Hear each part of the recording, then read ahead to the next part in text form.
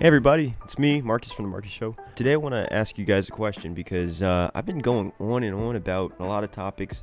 I'm curious to see what you guys want me to talk about in future videos. I did mention in probably my last video that I will be covering probably somewhat more controversial and sensitive topics, but I want to know what you guys want me to talk about. I'm all ears. Now, I want to transition into a story that I did want to cover today, and that had to do with shipping containers and the ports. Apparently both ports on the East Coast and West Coast, you have the Savannah, Georgia, the one in Long Island, California, these ports are backed up like crazy.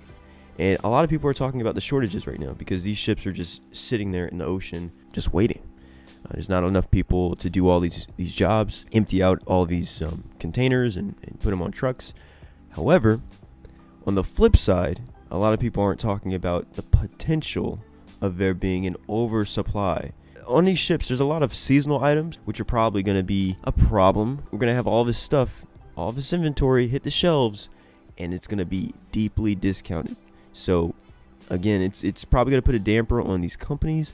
But they're potentially going to make up the difference, hopefully, when all this stuff goes on sale, because they're going to push more products out. People are saving more money. People are a little more cautious about how much they spend. If they're spending more on food, more on gas, more on just basic necessities, they might just have to lower those prices probably within 2022 or later in that year. It's not getting any better so far, but I do see light at the end of a tunnel.